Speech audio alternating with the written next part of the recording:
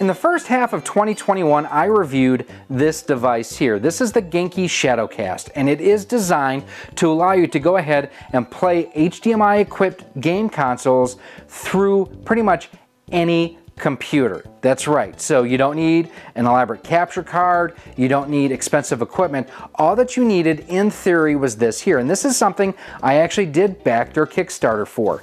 And when we did our review earlier this year of this guy, well, I was highly disappointed.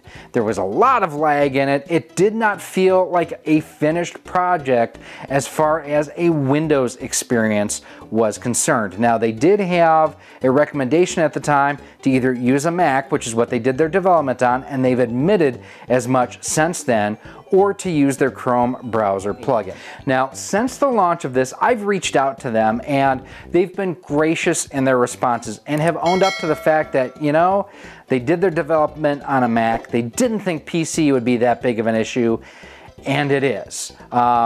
It's pretty much unusable, or at least it was unusable. Even using the Chrome plugin, there was so much latency, lag, and delay on it, I really could not recommend this, at least for Windows users. They have now recently updated and uploaded a new version of firmware, which we have flashed to this. I will have a link to where you can download that firmware down in a pinned comment. So if you have one of these and you've been as disappointed as I am, it's a way for you to go ahead and try to see if this would be an improvement for you. Now, getting this out of the way as well, I know a lot of people would say, well, use an HDMI splitter. No, that is not what this was designed to do. This was designed to play and capture everything on your laptop screen, on your desktop screen. It was essentially designed to use your computer's display as a monitor. That's the way it's designed. If I'm going to bypass it and use an HDMI splitter to go to my TV here, then why do I need this? I have a regular capture card, my Hauppauge PVR 60 Pro, that I can do that with. I got that for the convenience of being able to play and capture on my laptop. So we've already updated the firmware on this guy here. We're going to go ahead and connect it to multiple systems of ours. We're going to try Super Back to the Future 2 here on our Super Famicom coming out of our RetroTink 5X, and some other systems too, just to see how they play. Let's get started. Up first, Super Back to the Future Part 2 for the Super Famicom. This game we just recently featured that I got. We are going to go ahead and start. One thing I wish I could do, and I'm not running this through like OBS or anything like that, where, you know, I'd like to have my camera on so you could see me as I'm going ahead and playing. Also, I am recording the audio going straight into my computer using my wireless lapel microphone that I normally use. I'm not thrilled with the overall audio quality.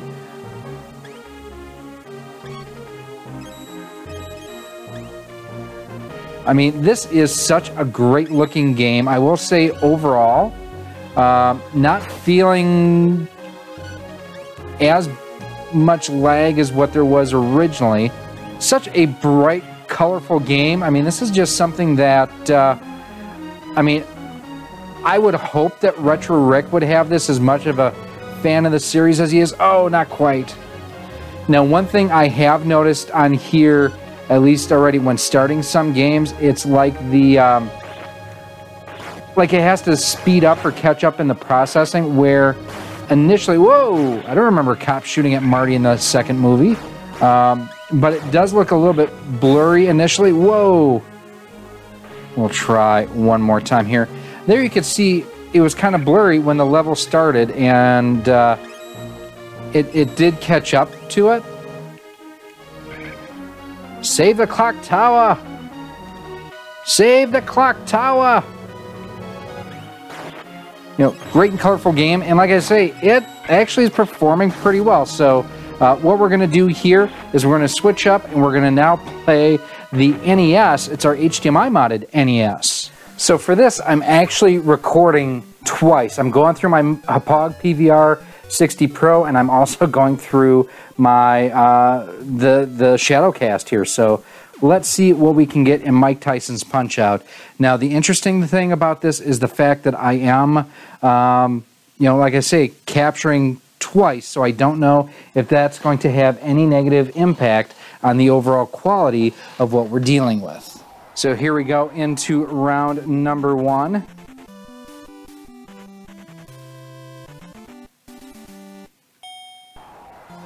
And the main thing we're looking for here is lag, latency, delay. This is actually pretty good. I mean, Glass Joe is not the most difficult opponent here, so there is that as well to kind of keep in mind. Now, I don't know if this complicates things or not, but I am using my wireless HyperCAN Scout controller. And I mean, it's working just fine. Now, I am feeling, I mean, it's not flawless, I will say that much. I am feeling some lag and delay here, so it still could use some improvement. It's not as good as playing through a CRT, I will tell you that right now. It's not as good as playing through a regular flat panel television. I will say the colors look good. Everything looks and sounds great, I think. The only thing is just having a little bit of that lag and delay in here. You know, the fact that I got punched there by Glass Joe is kind of an insult here. All right, so there we have Punch Out. It's okay, not great. I would say not quite as bad as the NES Classic Edition. Definitely better than that.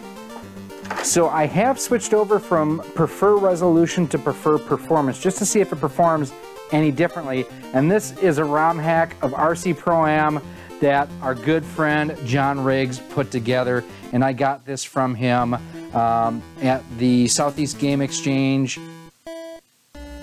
Dang it, I always hit the first, the B button wrong to begin with. You know, this is a terrific ROM hack. I know John didn't do the hack himself. But the fact that it's out there, yes! Oh no! Well, I didn't come in last. We'll try one more to see what it, how it does here. All right, got a good start. So the one thing on this hack is the fact that the water is black, as is the oil slicks. Kind of makes it hard to tell what's what. All right, OJ Pro-Am, looked good, played good. So now we've moved over to the Switch, and I do see a more grainy image here, I will say. It doesn't look as sharp on my display. What can we play really quick? Yeah, it just doesn't look as vibrant, I will say. You know what, we're going to go to Street Fighter because that's always a great test to see how lag, latency, delay, things along those lines work. Oh, Ryu versus Fei Long.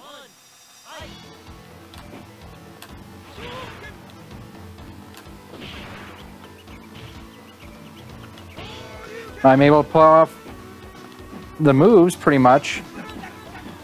I mean, that worked pretty much flawlessly. I mean, I took a slight hit there from Fei Long at the beginning, but as you can see, mostly undamaged through that. We'll try one more time. I was able to pull off the Dragon Uppercut a couple of times. Ooh.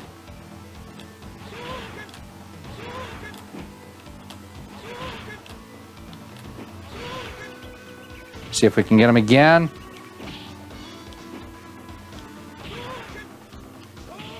Got him! There we go. Not a problem whatsoever.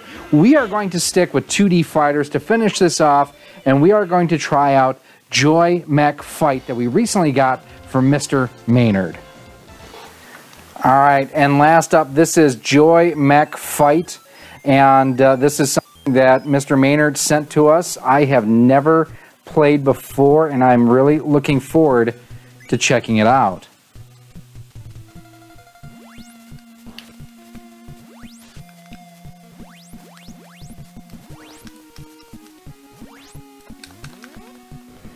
It's interesting the way that you basically have no body. It's almost like early versions of Mii's. Music is good, I gotta say that, and it's really colorful. I'm digging the color and everything. We lost the first round. I'm basically just button mashing at this point. Ooh. I like that move. Next fall wins it. Ooh, didn't get him that time. Oh, this is close. Oh, and he got me. All right, this is actually really fun. So what do I think of this to begin with? So it is an improvement. Oh, we're still going. Is it first one to 3 falls then? It is definitely an improvement over the original firmware. And I really wish this is what the system would have shipped with, or the adapter would have shipped with. Oh, he's kicking my rear end now. Oh, now he got me. Yeah, overall, huge improvement. This is actually something now that I will use from time to time, where before it had been sitting in the box, unused, absolutely terrible. I think the pictures look great and everything. The audio is terrific. It still does have some lag, but it is now playable and usable. Let's go ahead and wrap things up. So what do I think of the new firmware? It is better. It is most definitely better. It's mostly playable. There is still a lot of room for improvement, however, and something that I really hope Genki takes to heart and continues to improve and evolve as time goes on. This is an exciting idea, but I think from a hardware standpoint, they've limited themselves a little bit, and here's why I say that. This is actually designed around a USB 2.0 architecture. That means it's using a slower overall speed to connect the device to your computer. If it had a USB 3.0 or USB-C as the default, I mean, it comes with a USB-C connection on the back of it. Why is it not set up to use USB-C? I kind of wish it was. But these are just my opinions. Let me know what you think down below in the comment section. Now, if you do have any other comments or questions, as always, you can also feel free to email me at rocksolidmail@gmail.com.